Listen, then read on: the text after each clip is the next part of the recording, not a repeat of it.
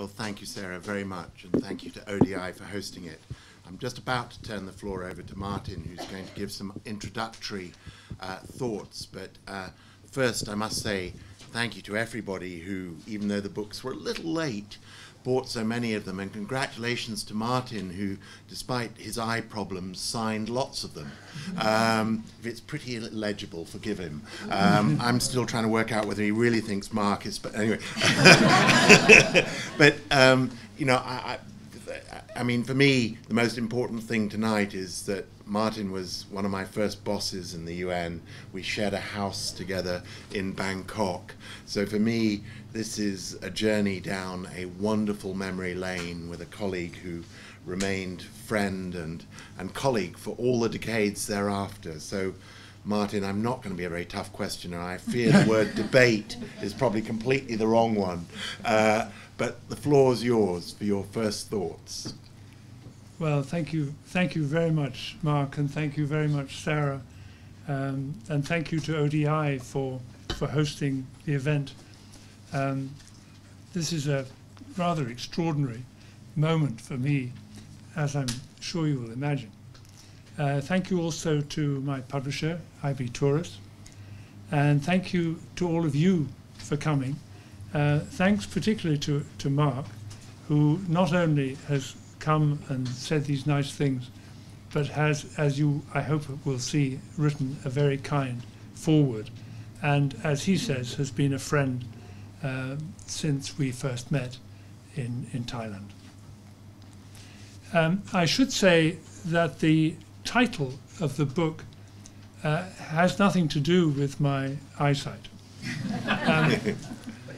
It's to do with what I believe happens to many of us when we're confronted with the consequences of, particularly of conflict and the humanitarian emergencies that result from conflict.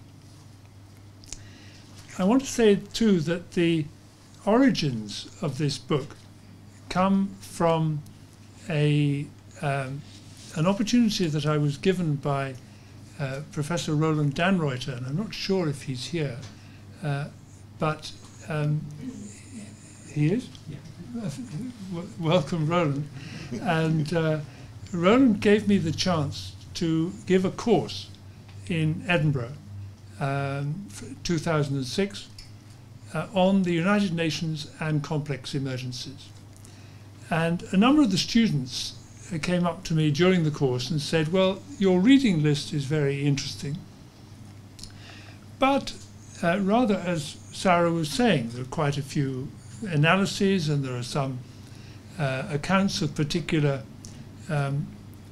events, but there's very little about what it's actually like to do it, to be an official running a humanitarian program.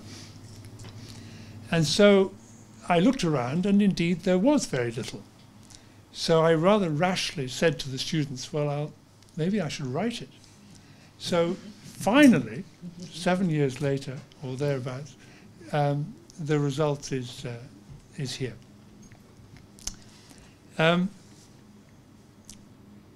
As Sarah said, the book starts in Laos, continues Thailand, back to London, Afghanistan, Bosnia, New York, and finishes in Abu Dhabi. And it covers work on refugees, internally displaced persons, asylum seekers, coordination of humanitarian aid, peacekeeping, and the landmine problem, the sector which is now known as mine action. I thought it might be useful to give you an idea of 2 or 3 of the themes which I've tried to insert in the narrative. And the first, perhaps, is that being able to work in the United Nations in humanitarian operations in response to crisis is an enormous privilege, and one that leads to great humility. Occasionally one meets people who don't show perhaps as much humility. And occasionally one feels that in oneself one is not showing as much humility as one should. But it is a career that inspires humility, and it is a privilege to have had it. The second theme is that, in my view, good intentions are not enough. Mark may remember that in 1980, when we were working on the, in Thailand with the refugees coming across from Cambodia after the genocide, I received a visit in my office in Bangkok from the director of a very large international NGO. And he said to me, "Martin, I've got wonderful news for you. I'm going to send 3 fully equipped medical teams." So I said, well, that's very good, but can I make a small request? And that is that in place of 2 of the medical teams, you send sanitation teams, because actually we've got rather a lot of doctors, and we wouldn't need so many if everybody wasn't catching diarrhea because of poor sanitation. So he wasn't terribly happy about that. And he said, "Okay, well, look, I'll try and send 1. So we agreed that he would send 1 sanitation team and 2 medical teams. 2 or 3 days later, I get a call from him from his headquarters saying, the good news is that I've found a sanitation team, a really good sanitation team. The bad news is that I haven't persuaded any of my donors to pay for it." And so we at UNHCR had to find the money to pay for the sanitation team. And the sanitation team, of course, was worth far more than the medical teams. But because people are blinded by their sense of what is needed in a humanitarian emergency, none of his donors was willing to change their gift from a medical team to a sanitation team.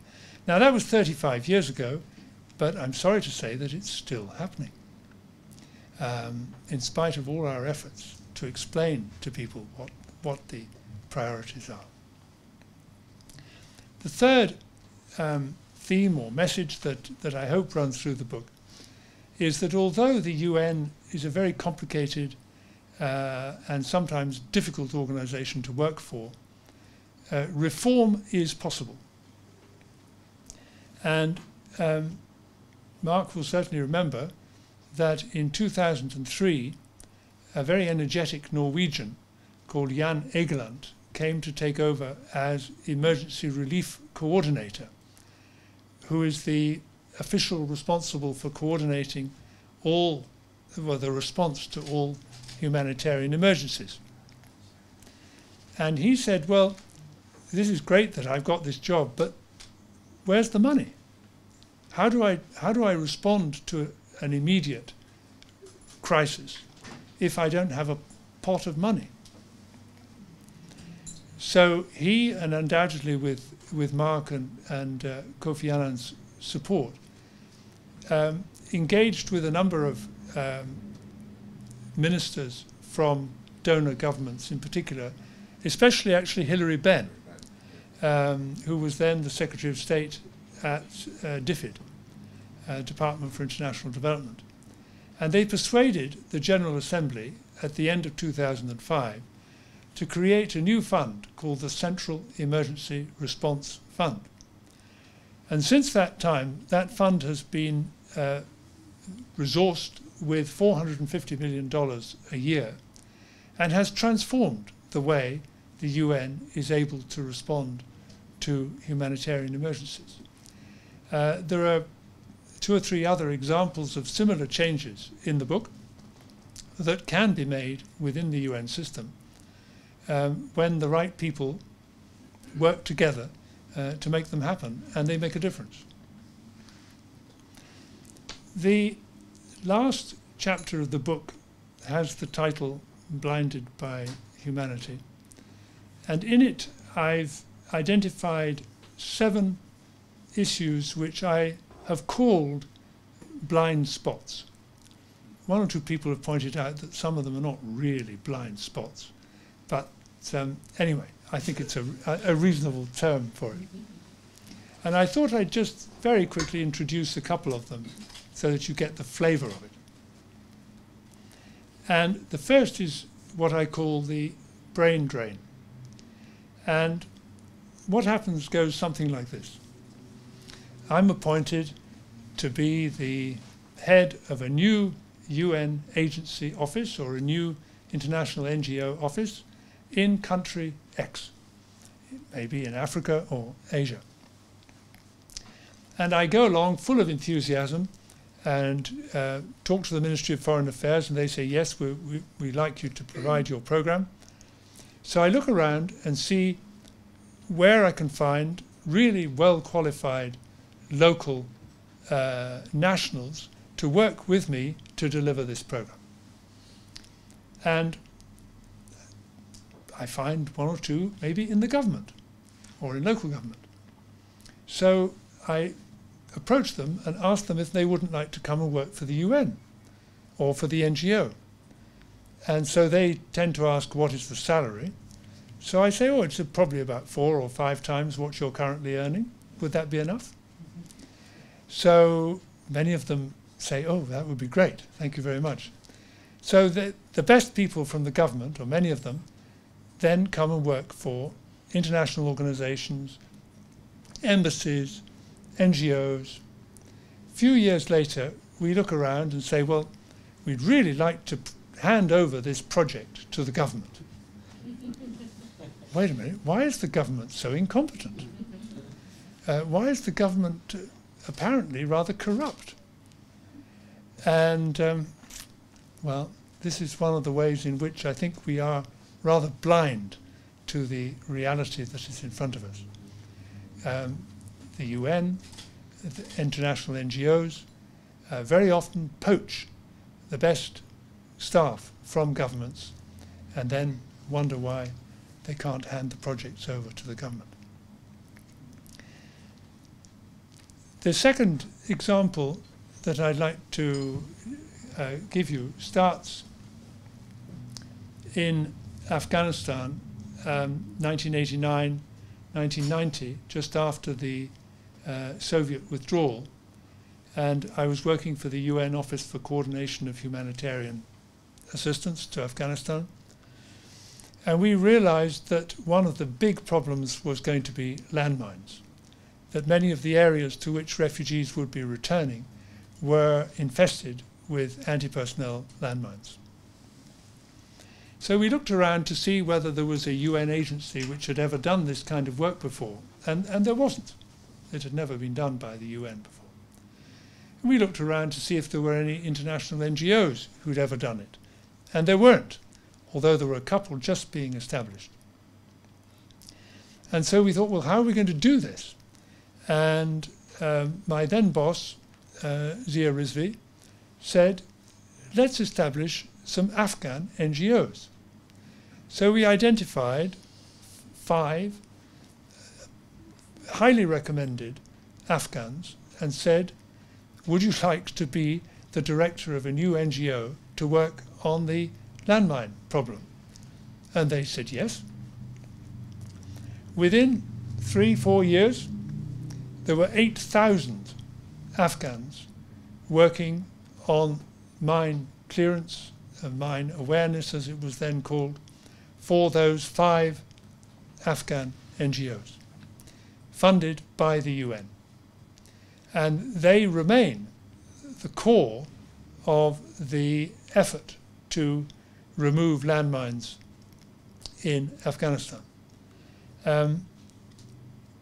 Has this happened in Cambodia or Mozambique or Angola? Well, not really. Why? Because by the time the UN got to Cambodia, there were international NGOs offering to do the work for the UN or for other international donors. And so the donors said, oh, maybe we should put our money through this international NGO or that international NGO. And so now, when you look around and you see who's working at senior levels in the international mine action world, you find Brits, Australians, New Zealanders, South Africans, and Afghans. Yes, Afghans. Why? Because Afghans were given ownership, leadership, direction, roles from the start in the management of mine action operations in their own country. And unfortunately, our default response to a new requirement in any country tends, in my view, too often to be, let's send in an international NGO to do it, rather than let's see whether we can encourage the Afghans or the Mozambicans or the Cambodians to establish organizations which can do it themselves, and then we have to support them. Now, it's not all that simple. We gave a lot of constant support to these Afghan NGOs, but they worked with us to establish the standard operating procedures, the policies, the standards, the pay scales, the audit processes. And they were audited by the UN auditors, by the European Commission auditors, by Price Waterhouse. And I have to tell you that their audit reports were actually slightly better than ours were in the UN. So with the right support and with the right guidance and assistance, local organizations can do anything. Last point, December 2011, I had the great good fortune to be part of a delegation of the United Arab Emirates in Busan, South Korea, at the 4th high-level forum on aid effectiveness. 3,000 people attended. Some people said, gosh, that was boring, wasn't it? And I said, well, no, actually, I didn't think it was. And for one particular reason, and that is that we arrived talking about aid effectiveness, and we left talking about development effectiveness. So this whole machinery of the OECD and UNDP no longer talks about aid effectiveness, it talks about development effectiveness. Now, why is that important? Because if you think about it, talking about aid effectiveness, we're looking at things from our perspective as aid donors. We want to know whether our aid has been effective. But that's not really the question we should be asking. The question we should be asking is the country that we are supporting, is its development taking place? So we need to shift the perspective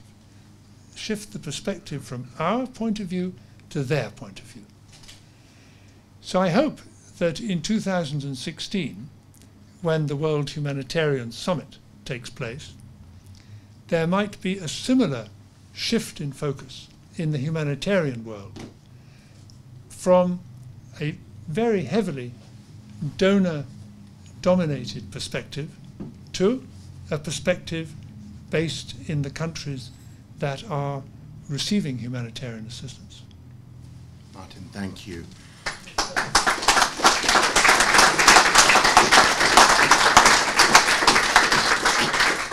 I suppose one editorial footnote I should say is that that NGO that came to see you and you sent them away saying, come back with a public health team, yes, is the International Rescue Committee, now headed by David Miliband. That's so right. We hope that the flea is still in his ear and that he has heard that. Yeah. But Martin, I want to take you back to the beginning because I have a theory that it's our early international experiences, or in some case experiences even before that, which sort of shape us in terms of intellectual direction on these issues. And to the extent I'm going to ask you a hard question tonight, you know what's coming. It's around this issue of refugee resettlement in the US after the Indochina conflict, as you described so eloquently, and you know, it's as though it was just yesterday for you, those years you spent in Laos as a teacher for VSO, and then as a social scientist, you know, left you with this deeply embedded love of this quiet, idyllic country, which was then so brutally disrupted by the war, the Vietnam War, and the sort of spilling over of that war into Laos. And you had to watch and hear the results of American bombing of hill tribes and other Laotian communities. You know, fast forward to when we were friends and colleagues and housemates, you were struggling with this issue of a new generation of Americans coming apparently in supplication to say, you know, whatever happened in the past, these refugees have been they worked for the American administration in the different countries of Indochina. The only solution for them is resettlement in the US or in Australia or Canada or Europe. Yeah. It's the only place their human rights will be protected. And you were one of those who actually said, well, hold on a moment, you know, these are the people who will be needed to rebuild these countries. And, you know, hence shaped up one of the great debates of that period. You know, should these people, even if they sided with the Americans, be given asylum, or would it be much better for the healing and rebuilding of their countries that they went back? And I always felt that for you, and we've talked about this before, so I'm not surprising you by saying this, that you looked at it through the emotional prism of this is the country that destroyed the idol that was Laos. And in that sense, there was an anger on your part towards, you know, America and its role in even this refugee operation. And, you know, for me, in a way, it's actually drives the headline. Because if ever there's a blinded by humanity case, it's, you know, did we, the West, deal with that extraordinary human talent who spilled out of Indochina correctly? Were we right to resettle them, or should we have fought for a reconciliation that would have allowed them to go home? Well, you're right that this is one of the great dilemmas that I have approached during my career. And I have to say that it's very topical because there are very similar things happening in another part of the world right now.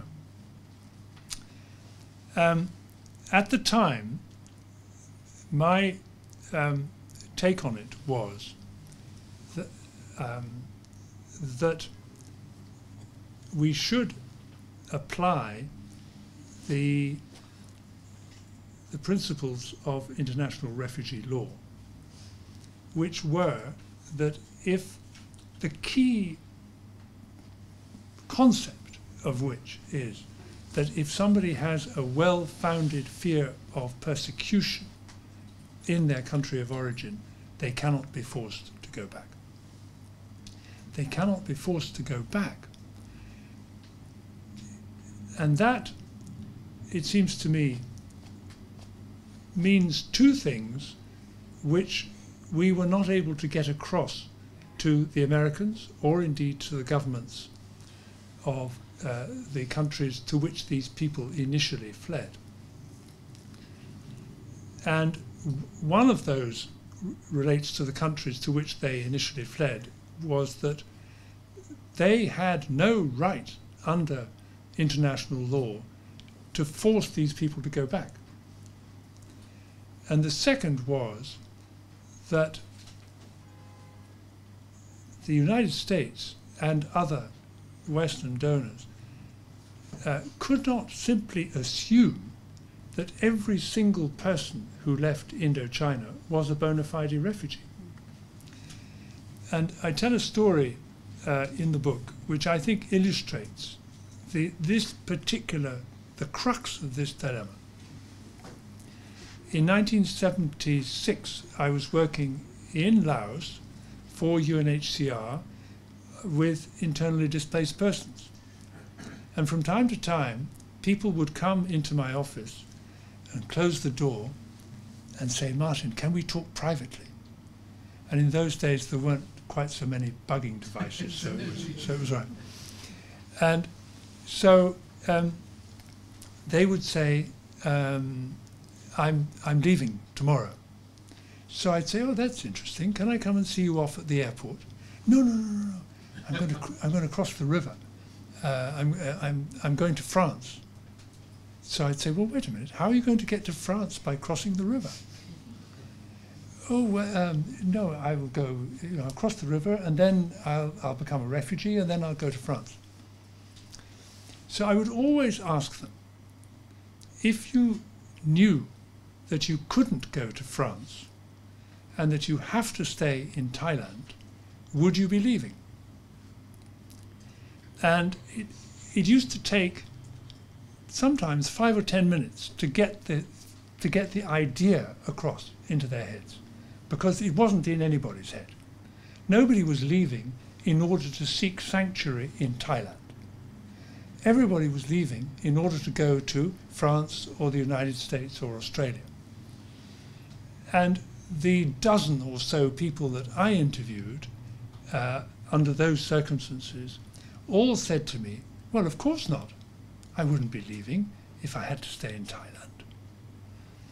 And I know that there were, of course, others who had been working for the Americans, who had senior positions in the Royal Lao government, and equivalent people in Vietnam, who, of course, left because they feared persecution and because they would simply not have had a reasonable livelihood in those countries after that event. But the vast majority of the people who left Laos and Vietnam at that time did not do so really because they feared persecution, and in my view could not be considered as refugees under the convention. And that was my problem with the American policy. No, well, thanks for that. I mean, it's clear, but of course that distinction between a refugee and an economic migrant, the debate's alive like so much else in humanitarianism all these years later. Yeah. I mean, you just have to look at what's going on in this country, and still nobody's settled on these differences in a very powerful way. I mean, in that sense, Martin, I mean, to fast forward from the beginning to the end, in a sense, of this extraordinary career you describe in the book, I mean, are you surprised how much the agenda at the end is the same as it was at the beginning? That's a very good... frankly, and I hesitate to say this in the presence of UNHCR's newly arrived representative in London, but it has been my view for some time that international refugee law is not fit for purpose, and that it doesn't make sense. Not that the 1951 convention, for those of you who are familiar with this, didn't make sense because it's expired, essentially.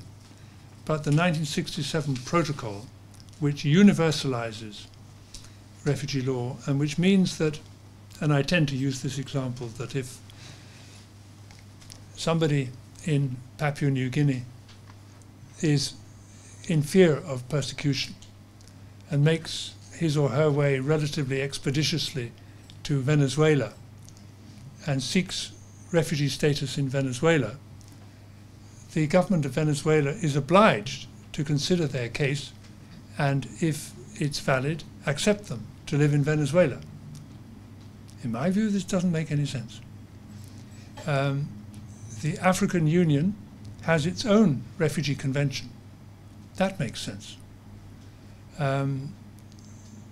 the principle of non-refoulement, which is the key conceptual idea in refugee law, is absolutely essential. It cannot be done away with under any circumstances. So if somebody is in this country and circumstances change in their home country, which may make it impossible for them to go back, then of course we cannot ask them to leave. But if the country in which people are suffering is on the other side of the world, and there are neighbouring countries which are parties to refugee conventions, as is the case for Afghans travelling to Pakistan and Iran, then personally, if Afghans are making their way at enormous cost, an enormous risk, through many countries and ending up in Calais and coming across that way, I wouldn't examine their cases. I would ask them to return to Pakistan and Iran. And I think if we were to reform refugee law along those lines, and if we were to accept people on the basis of particular needs rather than on the fact that they have spent a lot of money, risked their lives, maybe risked drowning in the Mediterranean, we would have a better system. But this is not a popular view.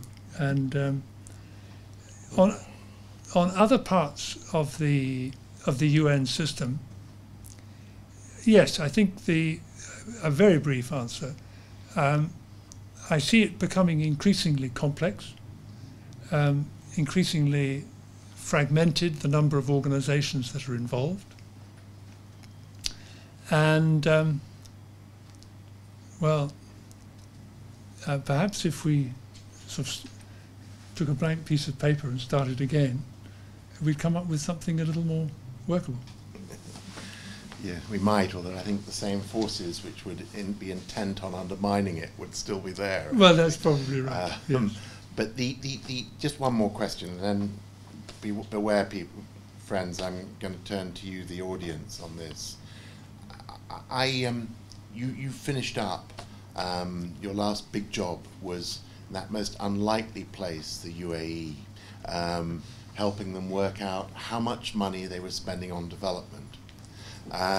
Because they'd never reported it, they'd been used to being shamed every year by OECD for apparently not spending a lot of money. And I think you actually found they're spending quite a lot, in fact, but it's through all kinds of different accounts. But how long before those new donors really take their seat at the top table and start to sort of shape the development and humanitarian discussion? Oh, how long have we got?